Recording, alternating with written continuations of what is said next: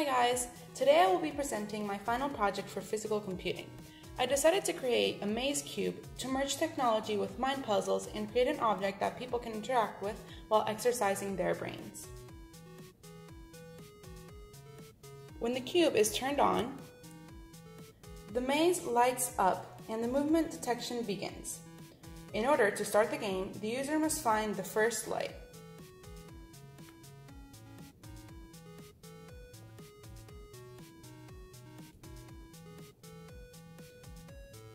From there, each of the movements will move the light through the path, if it's done correctly.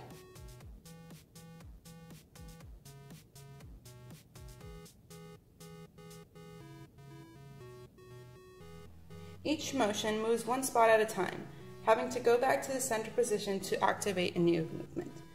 This allows the user to control their movement better and avoid unwanted steps.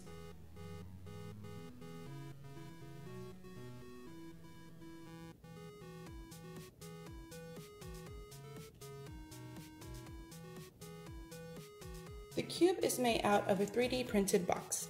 It contains 5 LED matrices that are held together by a wood frame. They are also chained together, providing only one input to the Arduino. Each of them are connected to the power source, or in this case, the battery. It's important to power them separately since the Arduino doesn't provide enough amperage that they need to function correctly. To make sure all of the components would fit into the small box, I used an Arduino Nano Every to be able to take advantage of its small size and its large capacity. For movement detection, I used a GY521 sensor, which contains an MPU 6050 model to obtain the measurements of the accelerometer and be able to detect which way the cube is being moved.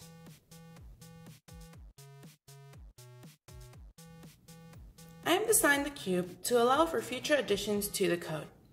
Based on my original idea, I want to expand the maze to be randomly generated each time it is turned on. This way, you would have a new maze each time and not get bored of the cube easily. I also implemented a button that could potentially provide the selection of different difficulties of the maze, adapting the game to the user's skills and abilities so it can be a game for everybody to play. This idea was based off of my love for mind games and how it would be nice to have a new puzzle each time in the same object.